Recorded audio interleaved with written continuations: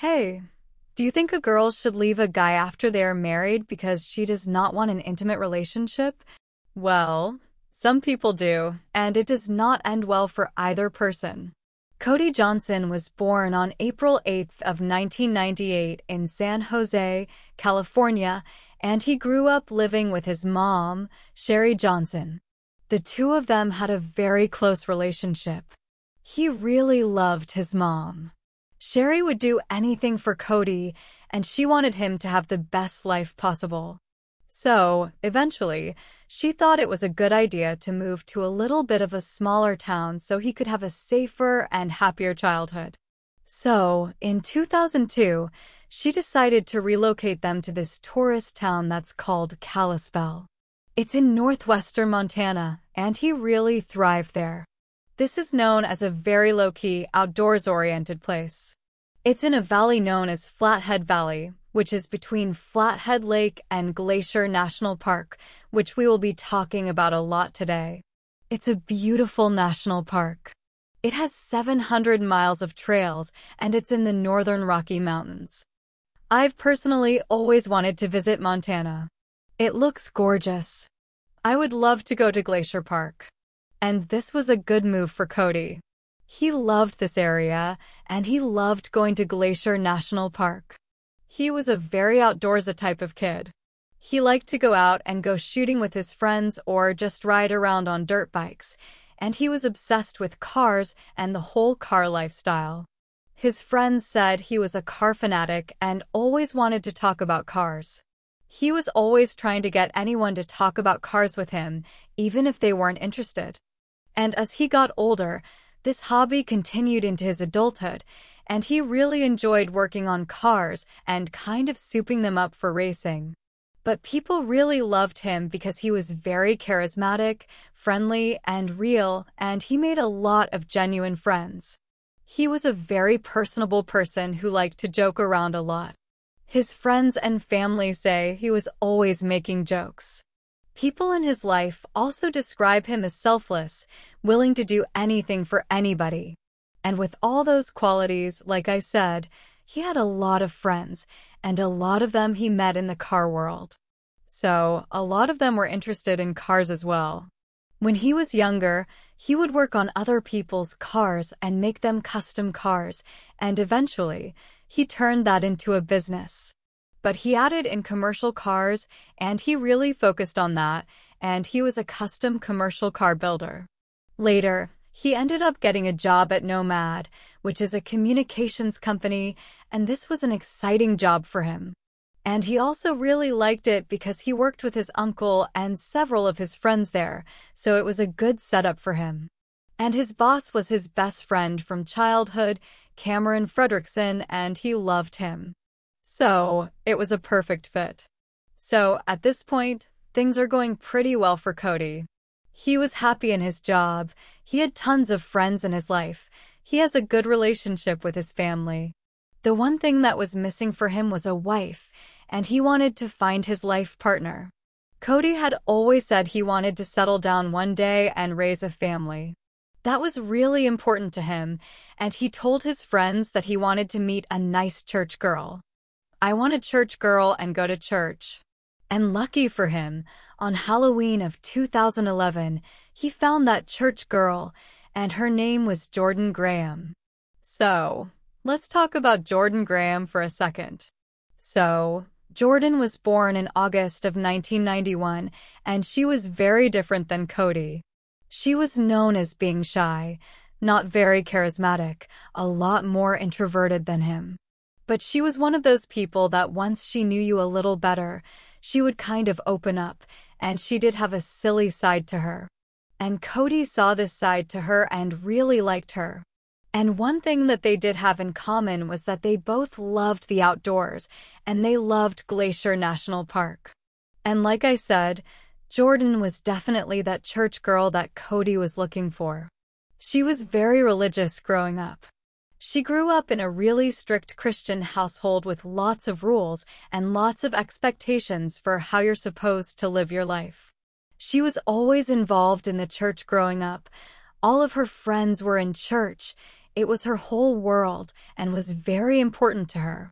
Faith was everything to Jordan. She was a very active member of the Faith Baptist Church, and in high school, she helped out in the nursery and was known for being great with kids. And after she graduated, she also worked as a nanny for families in the church, and she loved kids and knew she wanted a family one day. And Cody really liked that about her because he knew he wanted a family one day.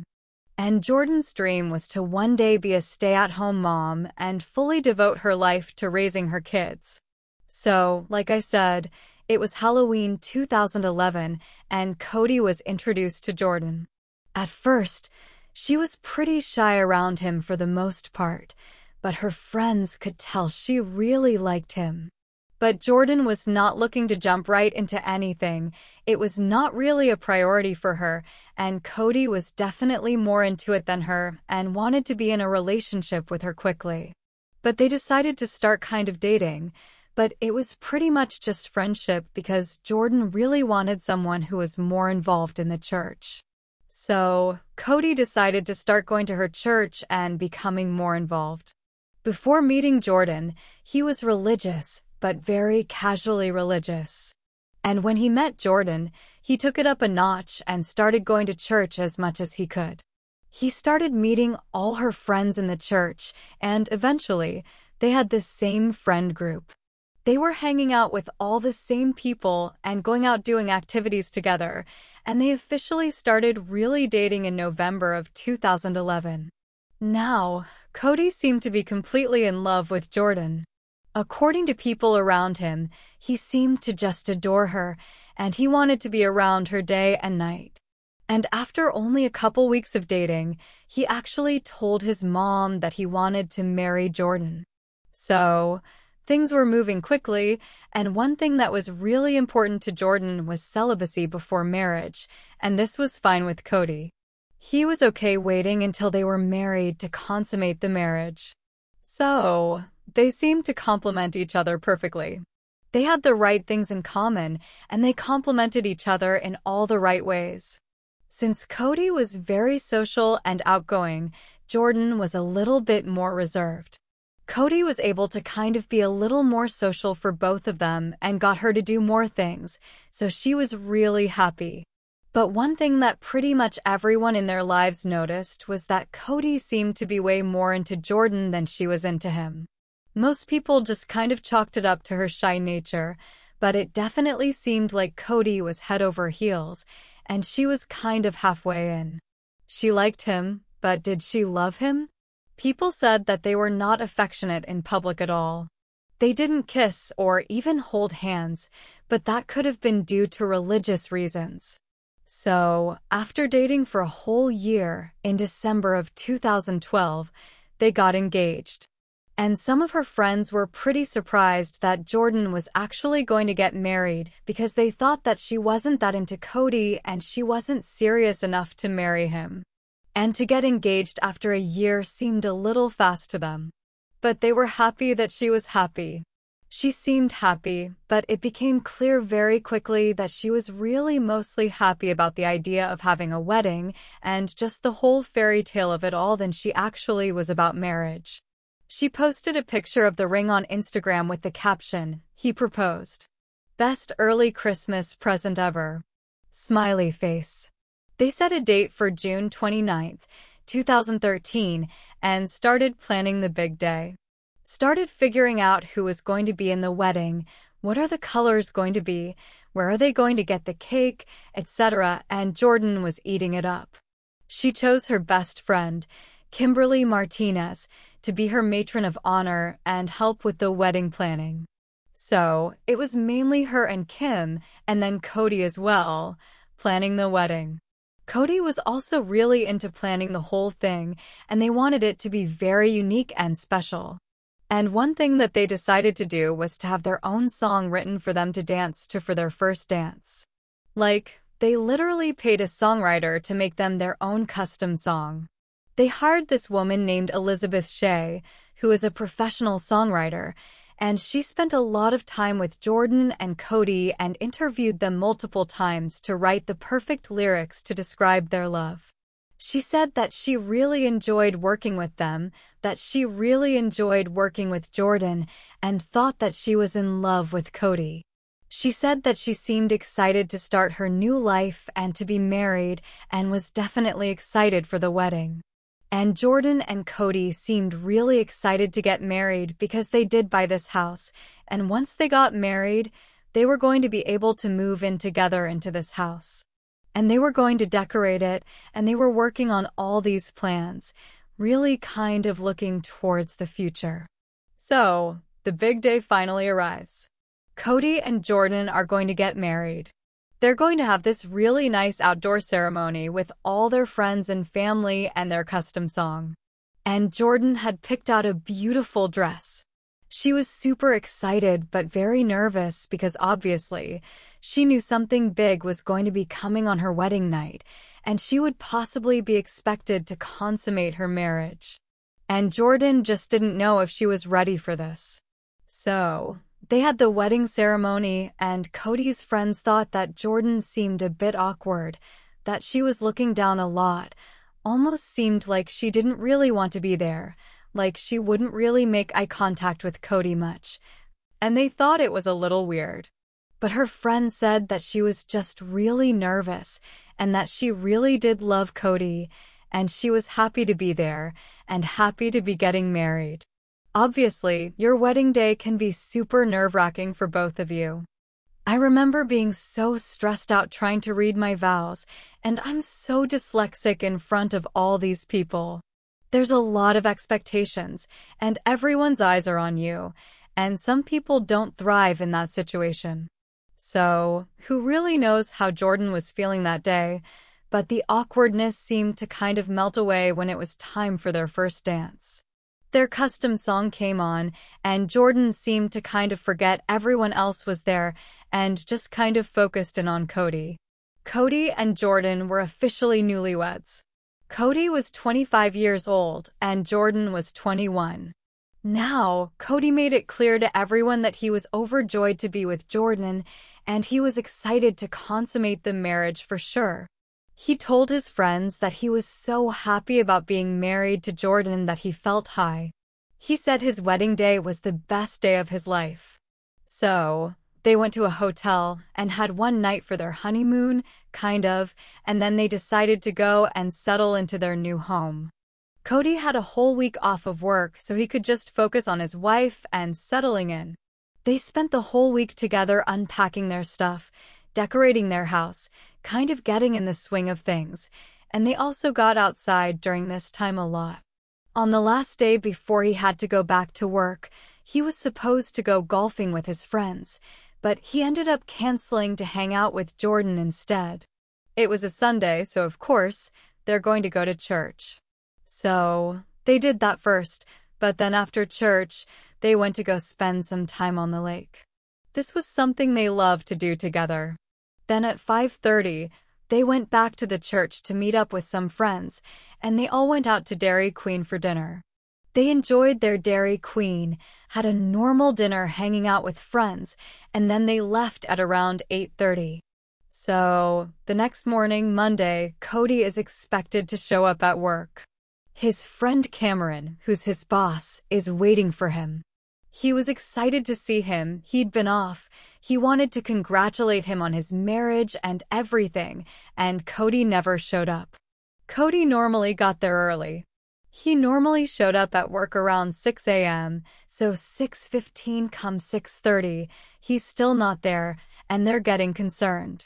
So, Cameron went over to their house to look for Cody, and when he got there, no one was answering, and he got really concerned and just broke in. As Cameron's looking around, he just gets this bad feeling that he can't shake, that something is wrong, and he starts looking around for any evidence of a break-in or any criminal activity. He was hoping to find maybe some clues about where Cody could be. Maybe he left somewhere, maybe they went on a trip, maybe they went on a surprise honeymoon and didn't tell anybody. But then he went into the garage, and he found Cody's phone, which really concerned him because Cody always had his phone on him. This was very unlike him. So, Cameron starts calling all of Cody's friends and family members and everyone that had seen him the day before. They hadn't seen him since 8:30 that night at the Dairy Queen, and he didn't know where Jordan was either. So, he decided to go to the police station and make a police report. This is all on July 8th, 2013, so they'd only been married for like a week. Officers could tell right away that Cameron thought something really bad could have happened to Cody, so the police took this case seriously from the beginning. Sergeant Chad Zimmerman was one of the officers who first talked to Cameron, and he wondered why Cody's boss was reporting him instead of his wife, his newlywed wife. So then, later that day, finally, someone hears from Jordan. She texted one of her friends and asked if she had seen Cody anywhere. And then she ends up telling her friend that Cody had left their house that night, and she wasn't sure who he was with. She said he was in the garage. She went out there to talk to him, and he was gone. She walks out over to the driveway, looks out, and she sees him pulling out with a bunch of friends. She said she saw Cody in the back seat and that he texted her and said that he was going out with some friends. But these weren't their mutual friends. These are random friends that Jordan's never met from out of town. So, word starts to spread to Cody's friends and family that he is missing and that he's supposedly with some friends from out of town. And everyone is automatically really concerned and just confused. He had just gotten married. This makes no sense. So, everyone goes over to their house, and when they got there, they noticed that Jordan was not acting the way they thought she should be. She seemed to be upset that everyone was there instead of happy and thankful for the support and the help. She didn't want to talk to anybody. She didn't want to throw out ideas of where he could possibly be or try to come up with any way that they could spread awareness about him being missing. People said that she was mostly quiet, just sat on the couch, and at one point, while everyone was there, she got so upset that she stood up and threw her wedding ring across the room, which everyone thought was very odd. So, the police took this case very seriously, and they started the search for Cody right away. They, of course, interviewed all their family and friends.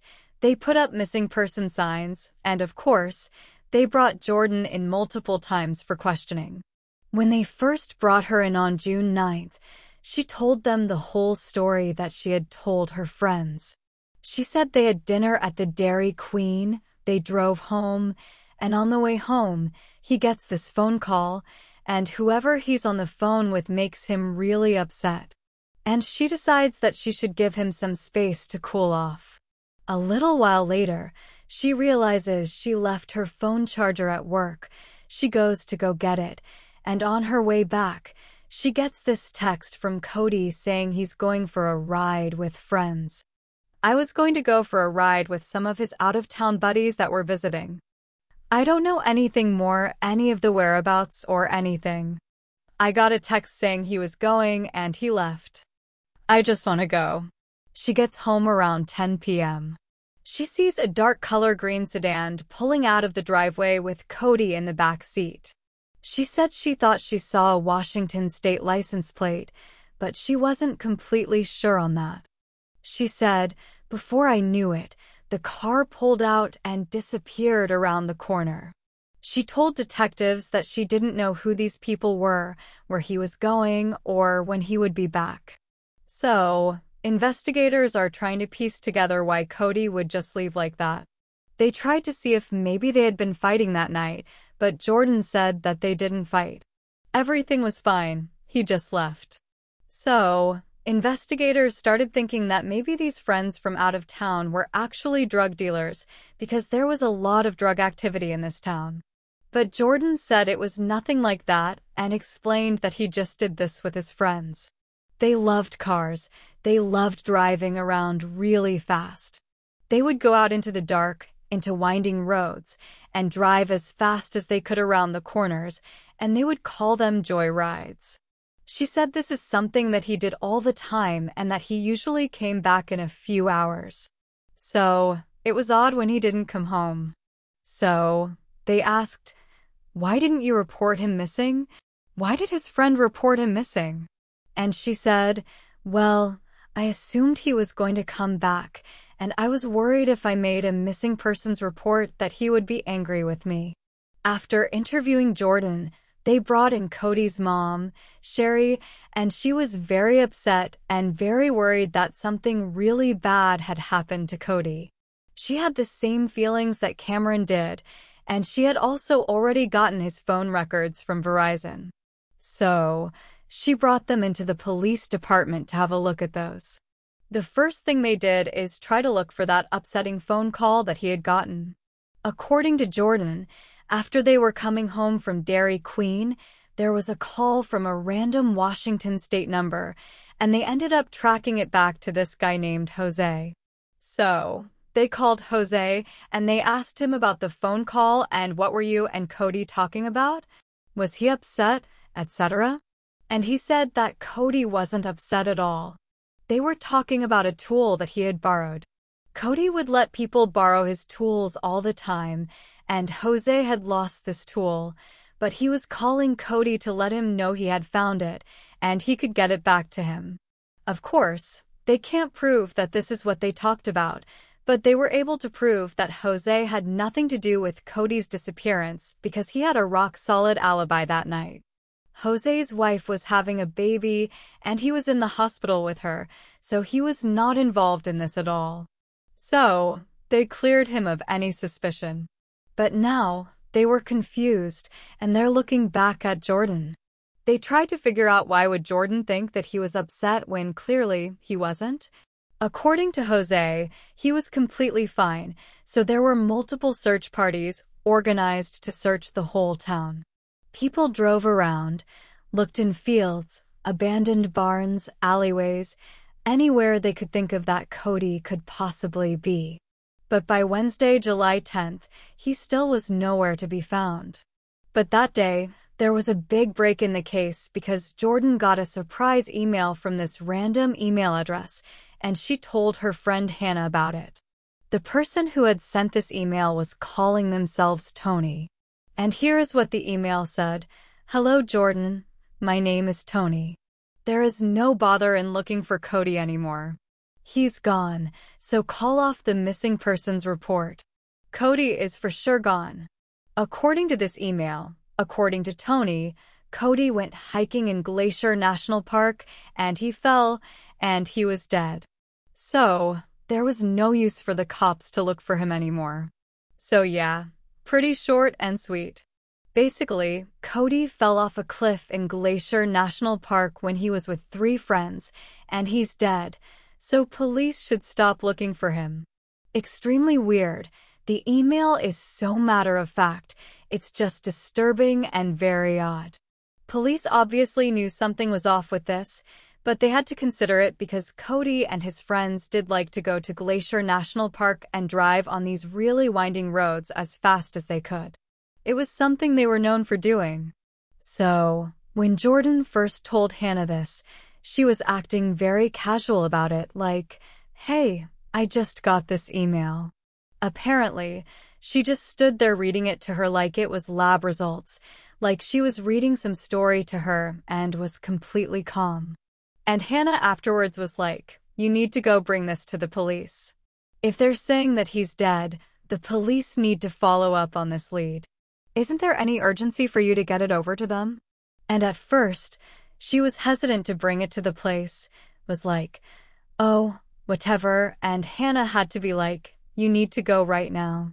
And when she first went to the police station, she was just being very calm, not upset at all, was just like, "Hey, I got this email that my husband's dead." She seemed extremely cold and unemotional about it, but police thought maybe she was in shock, maybe she didn't want to face reality of what was going on. It's hard to judge someone on how they're grieving, but detectives were definitely suspicious and really suspicious of the email right away. It's super weird. So of course, they wanted to know who this Tony person was, and that's when Jordan told the police that Cody actually worked with this guy named Tony Stalkup, and then she handed over this guy's contact information and said maybe he knows something. They contact Tony, they bring him in for questioning, and when he gets there, he knows nothing about this. He says, "I don't even work with Cody. We've hung out a few times because we're both into cars, but we don't work together." He hadn't seen Cody in a really long time, and he didn't even know anything had happened to him. He knew nothing about this whole situation, but he really liked Cody and was really worried about him being missing. He was very cooperative with the police and let them have access to all his email accounts and his phone and everything like that. And he did not have a Tony the Car Man account on Gmail. This email did not come from him, so he was cleared of any suspicion. But they still needed to figure out who had sent this email, and it's not easy for them to just get the IP address that fast, especially back then.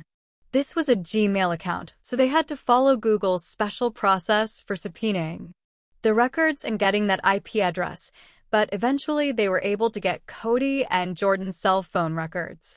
They were hoping this would make more sense of everything, but it would take a couple of days for them to get full access to all of these records. So, in the meantime, they had to focus on other leads. It's crazy because whoever wrote this email from Tony the Car Man clearly wanted the investigation to stop and for all of this to go away. But it actually did the opposite. It really charged everything up and gave them some good clues. It also gave Cody's friends and family somewhere that they could search, Glacier National Park. But it was super overwhelming for them because it's 1,500 square miles of wilderness, and they just didn't even know where to start. It's a treacherous area for a search party to just go walking around looking. It wasn't like walking through the woods. This park has swift rivers, steep cliffs, dangerous wildlife, black bears, grizzly bears, mountain lions. Who knows what's out there? And they do have like protective fencing and guardrails that are set up to block hikers from the most hazardous spots where they could possibly fall. But everyone searching knew that not everywhere was protected, and one wrong slip anywhere in this park and you could fall to your death easily. They also hung up a ton of flyers in the park and around the park, hoping that people may have seen him when they were walking through. And as time went on and they still didn't hear from Cody, and they didn't find any clues. So, people started to get worried that maybe this Tony the Car Man was right. Maybe he really did fall off a cliff. After she's done being interviewed by police, Jordan and her friend Hannah go and join everybody looking for Cody out in Glacier National Park. And Hannah says that during this whole time, Jordan was acting weird. And she understood her friend was going through a lot. She was trying to be as supportive as she could to her, but she felt frustrated because Jordan didn't seem to really care that much about what was going on. She didn't seem that worried about Cody, and she didn't seem to want to help with the search. They walked around, looked in several places, and didn't find him. And eventually, they all went back home for the night.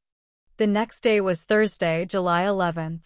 They all decide to go back to the national park and keep looking for Cody there. And this time, she brings her little brother Michael with her. So, as they drove through the park, Hannah kept trying to get them to stop and pull over and kept pointing out places like, "He could be here. He could be here. Let's search here and here." But Jordan didn't want to stop anywhere. She kept driving and seemed to want to go to somewhere specific within the park. She drove down, going to the Sun Road, which is a very narrow winding road that's about 30 miles long, and she said that she wanted to drive all the way up to the top. So, the group decided to just let her lead the way, and they did. They went all the way down this long road to the very top. At the top, there's a parking lot. They stopped there. It's right across from this loop trail. And when they get to the parking lot, Jordan gets out. She starts talking to her friends and family, telling them that this is a really special place for her and Cody, that they went here a lot. This trail runs along a 200-foot deep ravine. It's very dangerous. It's a super steep drop, Then there's a series of rocks that you have to climb over and step down to the edge of a cliff. It's a very scenic lookout. It's beautiful, but it's very dangerous to stand in this spot. The rocks on the other side of the safety wall are not approved for hikers, but of course, people still go on them. The search party starts walking the trail, and when they get to this part, Jordan just hops over these rocks like it's no problem. Like she's clearly done it many times before, she knew just how to get to this one small cliff looking out over the ravine. And the whole group just watched her as she went to the very edge of the cliff, threw a rock off, and then looked down and said, "I think he's down there." Obviously, they were all shocked by this. And then Jordan looks down again a little further and says, "Oh my gosh, it's him." Her brother Michael climbs over the wall to look over and see if it's really him. And when he looked, he realized that there was definitely something down there, but it was so far and just over the point where you are almost going to fall off if you look any further. He couldn't really tell if it was a body, but he knew it was something. But of course, he's way down there, and there's no way for them to get to him. And apparently, her brother Michael was so traumatized and shocked seeing this that he couldn't even stand up. He was hysterically crying and had to crawl back to the car. But Jordan was just fine. So, two of her friends stayed near the trail with Michael because he was so upset. And then Jordan and her other friend actually drove 20 miles down to Lake McDonald Lodge, where they reported the body to the park rangers there. They went there and looked down and decided this was going to be a major recovery mission. They planned it for the next day. When professionals tried to get a better look, they were able to see a blue tennis shoe, and it was confirmed that Cody was wearing blue tennis shoes on the day that he went missing. So, they thought this was probably Cody, but they needed visual confirmation of the body, and they weren't able to see clearly enough to make sure that this actually was a body. They were going to be risking their lives trying to get down to this point, so they had to make sure that there really was a body there before moving forward with the recovery mission. So, one of the FBI special agents volunteered to go down there and get a better look.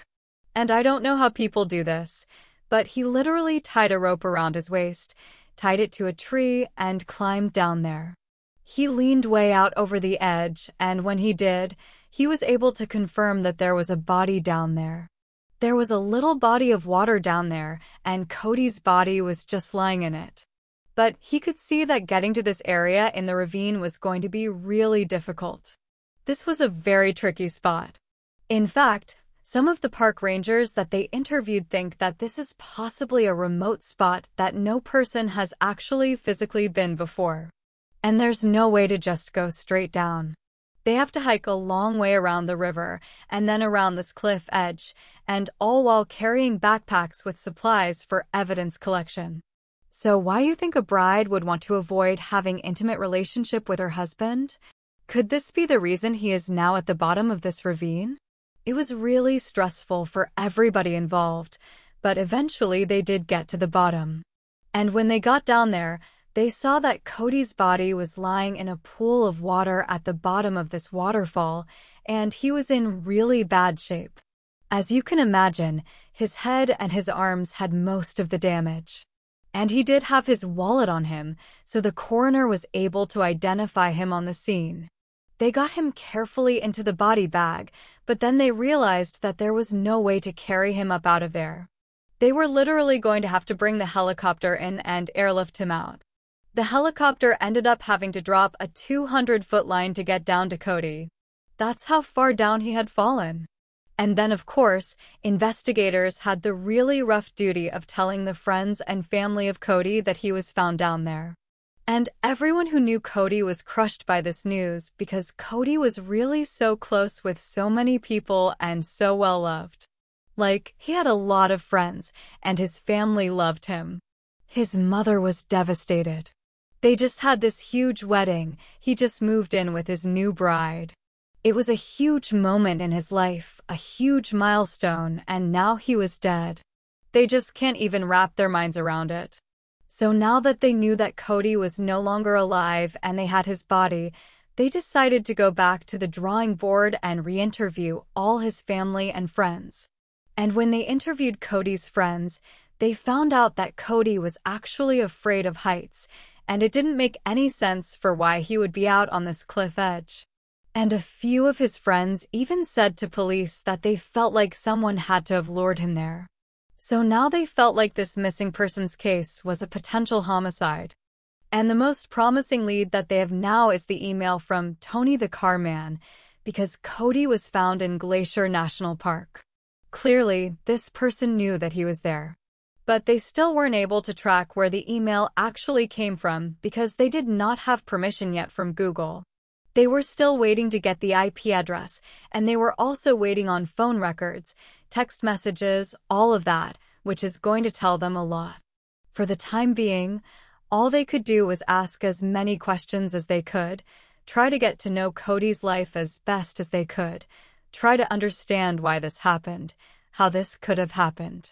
But then they had a break in the case because Kimberly Martinez came into the police station to talk to them. If you don't remember who that is, that's Jordan's matron of honor, and she told the police something that they had not heard before. And that was that Jordan did not want to marry Cody. She explained that Jordan was having serious doubts leading up to the wedding, especially on the wedding day, mainly because she was afraid of doing anything sexual and she was afraid she'd be pressured into it. Apparently, sex was not something that Jordan was looking forward to at all, and she was pretty much dreading it. Kim said that Jordan asked her over and over again if she should get married, if she was doing the right thing, and she seemed terrified of marriage. And it turns out that they did not have sex on their wedding night. Jordan actually told him that she was on her period the entire week after they got married. This was her way of avoiding sleeping with him, and she told Kim that if he had tried anything with her anyway, she would have freaked out. She said it was clear that sex was something that Jordan was afraid of.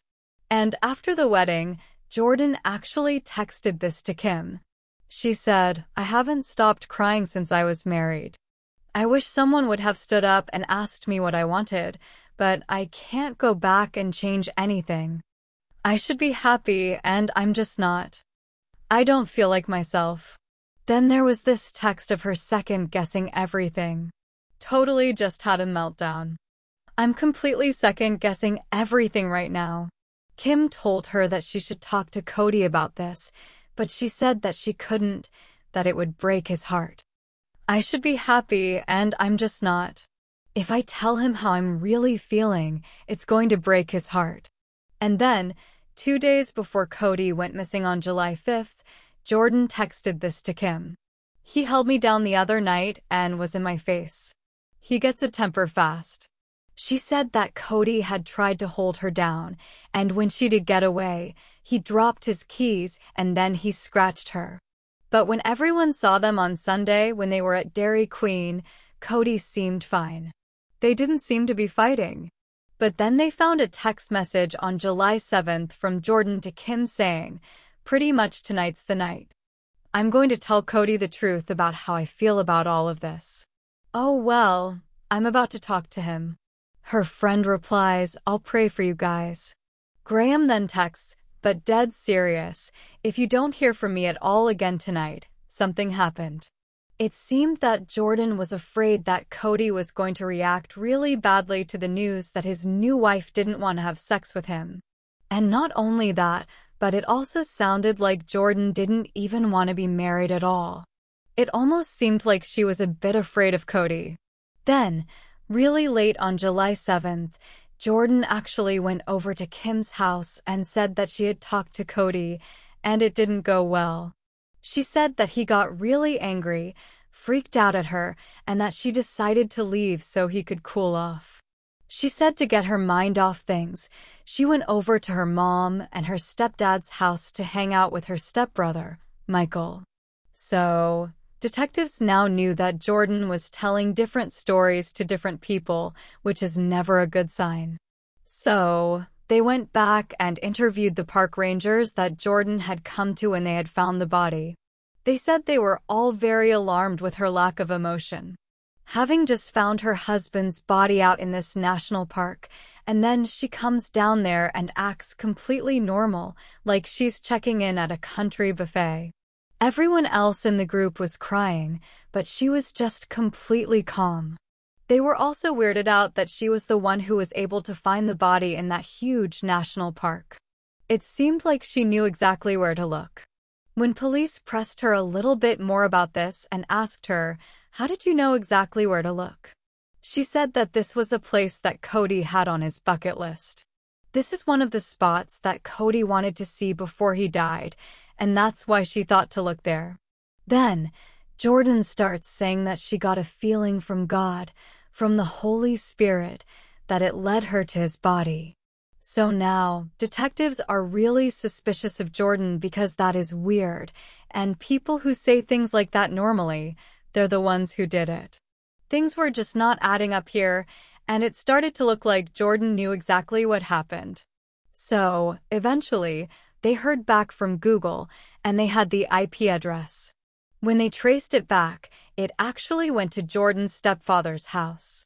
Someone at their house, I don't know who, had created the account and then written the email all in the same day.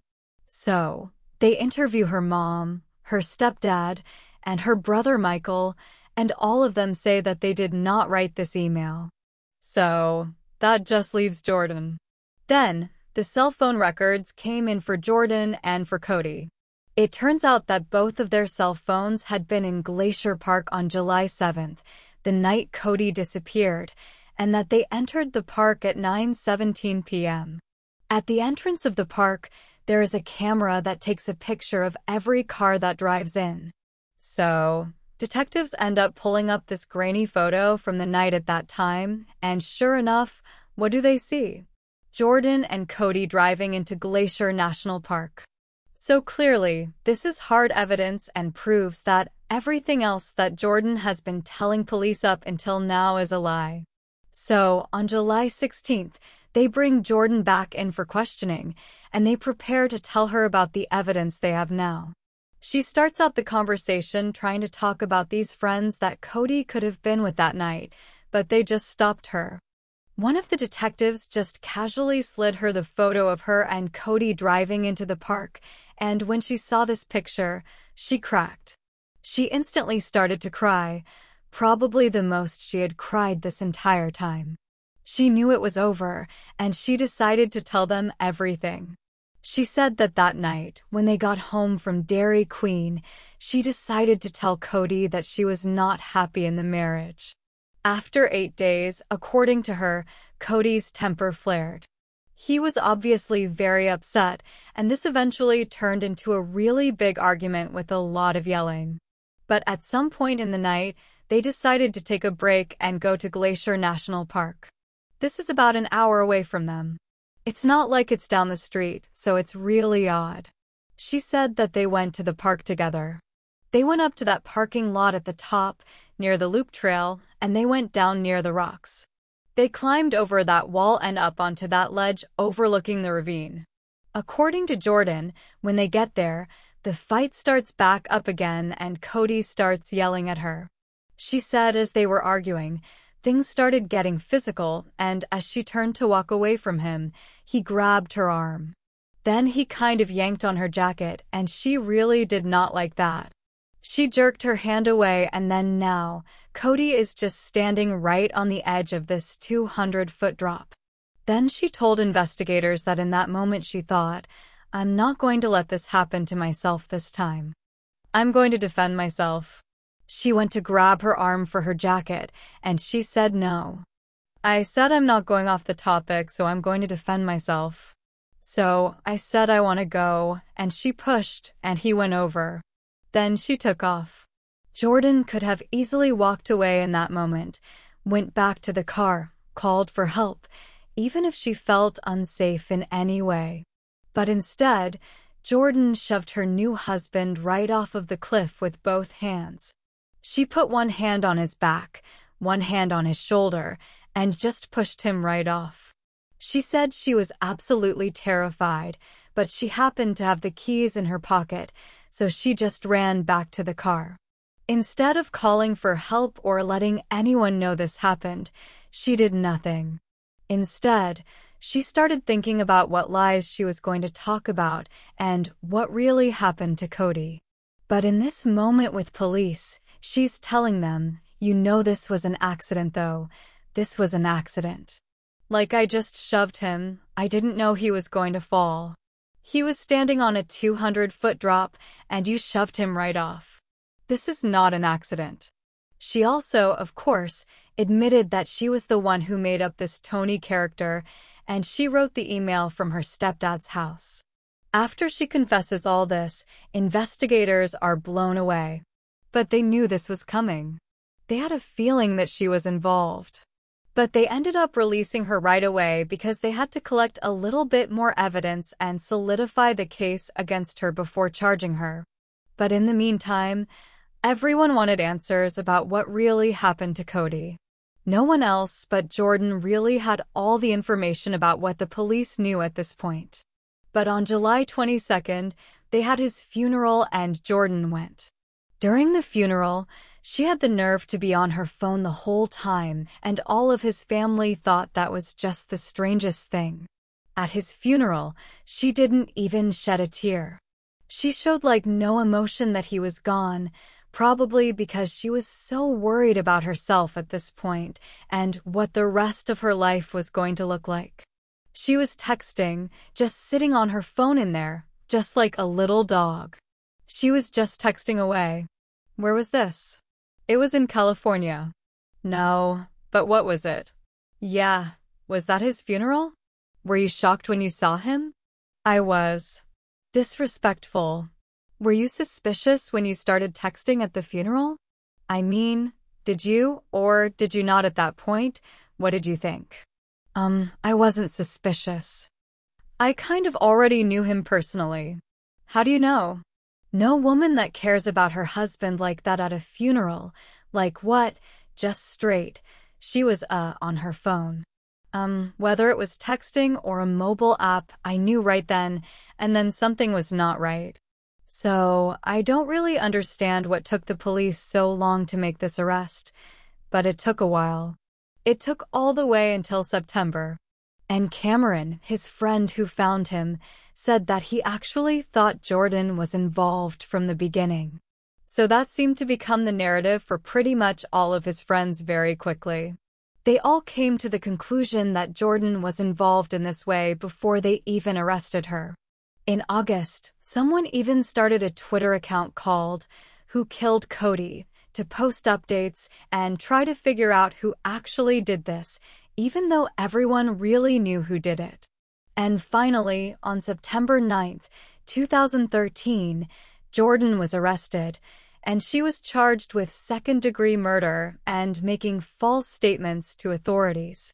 And in typical Jordan style, she was completely unemotional during her arrest. She didn't cry, she didn't get upset, she stayed completely calm. At this point, the story was picked up by national news and made headlines all over the country because people were fascinated that this woman literally shoved her new husband off a cliff a few days after marrying him, like a week. But the question still remained, why did she do this? How premeditated was it? Was it just on a whim? Could this have really been a tragic accident like Jordan tries to say, or was this premeditated murder? And as if it didn't take long enough for them to arrest her, then a judge failed to prove that she was a risk to the community and she was released. They gave her an electric monitoring device and placed her on house arrest instead at her parents' home. And Cody's friends and family were just outraged that she was allowed out of jail. I want them to do the right thing. I want justice for Cody. He didn't deserve whatever end she gave him. He never earned anything that Jordan did to him. The judge also ordered a mental health evaluation for her in this time, and she had to complete any treatment that they recommended. But then finally, in October, she was indicted of first and second-degree murder charges, and a jury added the charge of premeditated first-degree murder, which has a minimum sentence of life in prison with no chance of parole. The trial finally began on December 9th, 2013, and it took place in Missoula, Montana. The judge had another case coming up in a different Montana city, so he made sure that this was a speedy trial. Jordan didn't testify. In fact, she didn't say anything at any point. She was silently sitting there during the whole trial and, as normal, showed no emotion. So obviously, when there's a first-degree murder charge on the table, this really raises the stakes for everything. The prosecution, at this point, has to prove beyond a reasonable doubt that Jordan did push him off the cliff and that this was premeditated murder. It has been proved that she did it with malice and forethought. This is trickier than you'd think. Jordan was represented by federal public defender Michael Donahue. Michael did not argue that Jordan didn't push Cody off the cliff, of course, because this had been established as fact. So instead, he argued that she pushed him off in self-defense. But he also has to try to explain why Jordan lied to investigators, to Cody's friends and family, to her own friends and family. She knew that Cody was dead the whole time, so arguing her case was going to be really difficult. The prosecution brought up a ton of Jordan and Cody's friends to tell the truth about their odd relationship and the strange dynamic where it seemed like Jordan wanted to get married but really didn't like the idea of marriage. She didn't actually want to be married and didn't really like Cody that much. She wasn't happy. She dreaded having sex with him, and she felt like she couldn't make any more excuses. The period thing only lasted for her for so long, and eventually, she had to be honest. She obviously didn't want to get divorced now because that wasn't going to look good to her friends and family. It seemed like she felt like she had one option, and that was to get rid of Cody by killing him. But of course, the defense has a completely different spin. They argued that Jordan didn't do this on purpose, that she didn't plan it in advance, that it was spur of the moment to defend herself, and that the reason she didn't tell anyone was because she was scared that it would look bad and that they wouldn't believe her. They argued that she was a very young, socially awkward woman who just was in over her head and didn't know what she was doing. She was married to this popular, well-liked guy. She was worried that no one would believe her. They showed pictures and video of the wedding, trying to prove that Jordan was happy. She was smiling the whole day while she got ready and threw their first dance. They argued that Jordan was just naive, immature, and deeply religious. She was incapable of planning and going through with a murder. At one point, the defense even tried to compare her to a frightened rabbit who instinctively ran away from the situation. That doesn't make any sense. I have like 4 rabbits and none of them murder. So, a lot of details came out during the trial about their relationship, and it was a strange dynamic. Jordan had told one of her friends that Cody had really been pressuring her into doing sexual things that she didn't want to. She was absolutely repulsed by the idea of having sex with him. She literally said that the idea of getting intimate with him made her feel physically ill. She had told Kim Martinez that Cody had gotten violent with her at times. And who knows? Then they showed this text message that Jordan had sent Kim that night that he had first gone missing.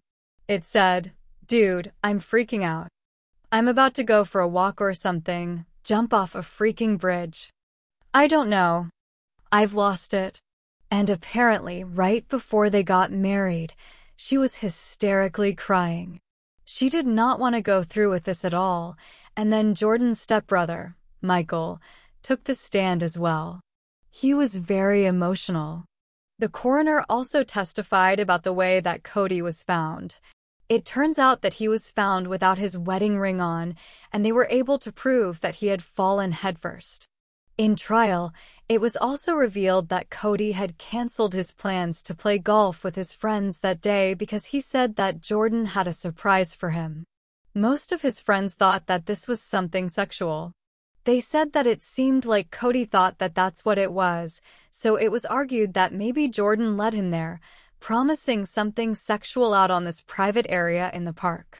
So, prosecutors tried to use this to prove that this was premeditated. What makes this theory even more believable is they found this long black cloth down near Cody's body. Jordan had said something about how Cody had put on this eye mask, this blindfold, and was like, "Oh, I can walk around here. I can jump around, and I won't fall because I know this area so well," and was just joking around while wearing this mask. They thought this was kind of weird that Jordan just said this randomly, and then when they actually found it, it seemed like maybe he was blindfolded and brought out to that spot. They introduced a whole theory that she really did lure him there, blindfold him with the promise of some type of sexual encounter, and then when they got there, she pushed him off. In court, they played the videos of her just lying about police and showed how she was able to change her story so quickly. "I was going to go for a ride with some of his out-of-town buddies that were visiting. I don't know anything more, any of whereabouts or anything." The next day, there was a video showing Jordan telling detectives about an email that she had gotten from Tony, the car man, and that just made her look really bad. Then, to finish it off, they played the clip of her admitting that she was the one who killed Cody. Of course, her defense attorneys tried to argue that there was more to the story. They even tried to claim that the first hour and 20 minutes of her interview was not recorded, and that wasn't fair. But then, in a surprise move for everybody, Jordan decided to take a plea deal instead. On December 12, 2013, she pled guilty to a lesser charge of second-degree murder, and in exchange for her plea, she was given a 30-year sentence. That's it. She agreed that what she did was reckless and in extreme disregard, but maintained that it was an accident. She said she wasn't thinking about where they were, how dangerous where they were standing was, that she just reacted in the moment and pushed him without thinking. That it was all a big mistake. But shortly after this, Jordan changed her mind because she had read a document that said the prosecutors were asking for a 50-year sentence now because the killing was premeditated. So now it was up to a judge whether or not to keep her plea or move forward with a new trial. But the judge ended up deciding against the new trial, and instead, they sentenced her. She was sentenced to the 30 years that they agreed upon without the possibility of parole. The sentence day is going to send a message that if you kill someone and are subject to federal jurisdiction, you will be prosecuted swiftly and severely punished for your crime. The judge also said that Jordan never apologized or showed any remorse for pushing her husband. And of course, Cody's friends and family were super disappointed with this. This is not what they wanted at all. They were hoping for a much longer sentence or maybe for her to never get out of prison. She tried several times over the years to appeal the sentence, but it has always been denied. Her final appeal was rejected in 2016, so now she will complete her sentence. Jordan will not be released from prison until she's 50. But hey, at least she's alive, right? That's more than Cody's family can say because she just decided to push him off in that moment. It's really sad because Cody seemed to be really looking for this partner in life that he really wanted to start a family and find that love. Instead, he found Jordan who didn't seem to want that at all and just went along with this wedding for I don't even know why. I'm sure Cody would have much rather taken the heartbreak and the truth than have you push him off a cliff because you don't know how to get out of the situation that you got yourself into. Thanks, and if you thought this was good, you should hear this next podcast. It's a killer.